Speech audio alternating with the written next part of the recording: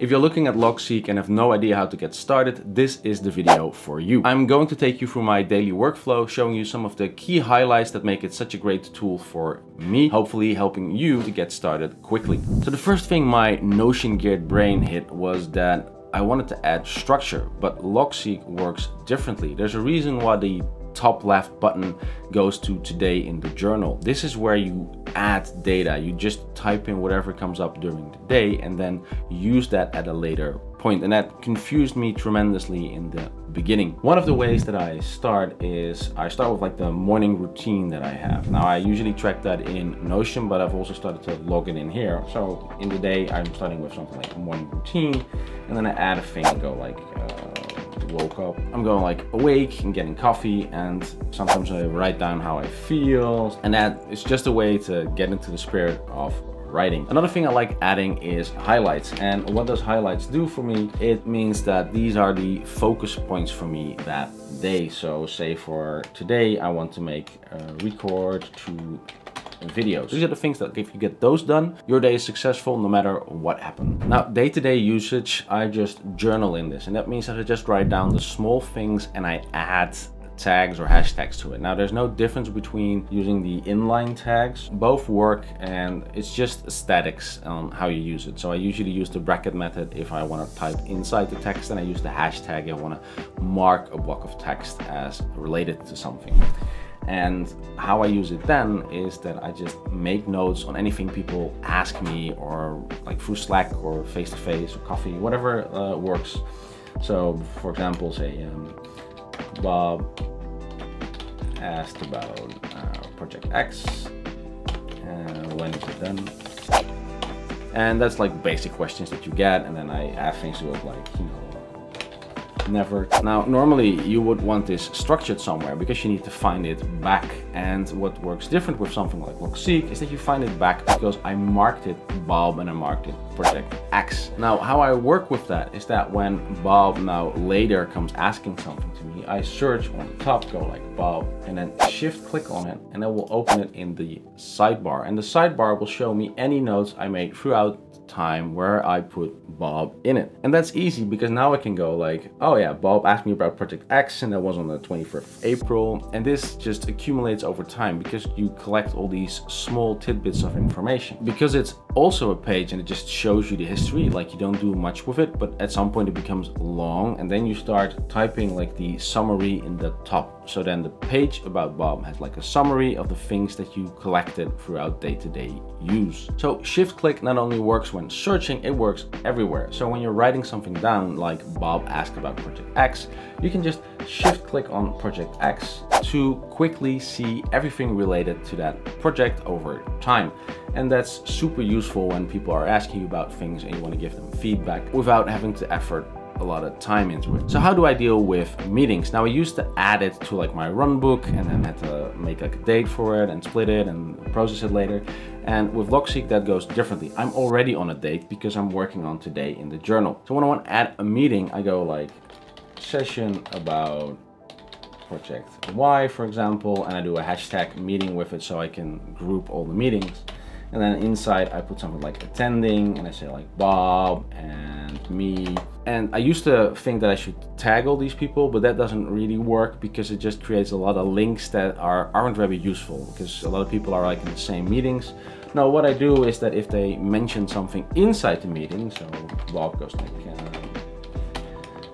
it's looking great, I mark those because those are more interesting. So I only have the people tagged in the meeting that are actually saying something or adding something to the conversation instead of just everyone, because there's a lot of listen-in meetings like weekly syncs and stuff like that. Now, if you just want to focus on the meeting that you're having, you can always click on the first dot and zoom into that specific block. And that means that it's nice and condensed and you don't get like distracted by everything around it. Though I fold most of the things, and that results into something that looks like this.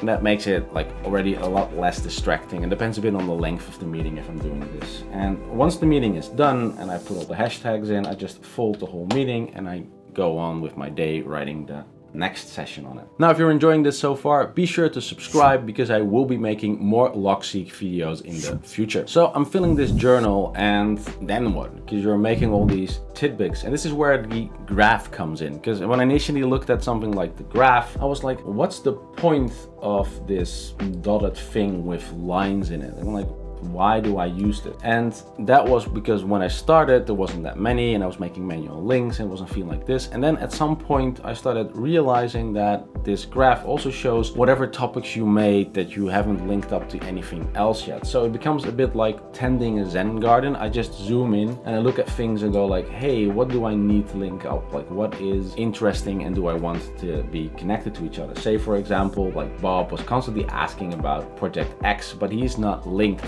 So what I would do is I go like Project X, for example, and here I would say that Bob is the manager. So I go like manager, and doing that, and then I go back to the graph. You can now see that they are linked. So it's a very useful way to just look at all the notes that you made and find out whatever isn't linked, and then add that link to it to really get to like relevant information. Now, one link doesn't sound like much, but once you start linking up a lot of things, you start seeing clusters, and that helps. And it's one of those things that you don't initially get value out of, but once you start using Logseq for a while and you start building these graphs, you start seeing connections that you didn't have in your head, and that's very useful. Now, you collect all these tidbits of information, but what's the point, right? Because you need to do research on that information. Shouldn't you be able to like collect it somewhere? And that is where something like Logseq really shines. If, for example, I would look for Project X and I would open it, then you can see the linked references, and it shows all the information that I've collected over time. Now, this is just a couple of days, but of course, if you're using this on a daily basis, it might get very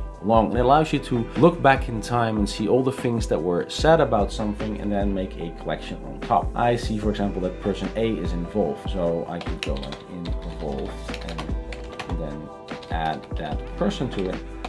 And I also see, for example, here that is it related to Project I, and then I know like it wasn't related to Project I, so I'm not going to add that link to it. But I do know that cats were involved in this meeting, so I go like requirements cats. And now all this information that was here is summarized in there, and I can quickly reference it. Other things that really help is that using this interconnected allows you to have like this treasure trove of information that you can quickly access, as I showed earlier, when, for example, you talk to a person, and even if you haven't spoken to that person in like 6 months, you instantly know what you talked about last time you saw that person, and can immediately jump into whatever they are asking you about. This is also super useful because in business cases, very often people are very aware about their own projects, but they're not very aware that other people are not busy with whatever they're busy with. So somebody goes and like, did you look into that? And you go like, did I look into what?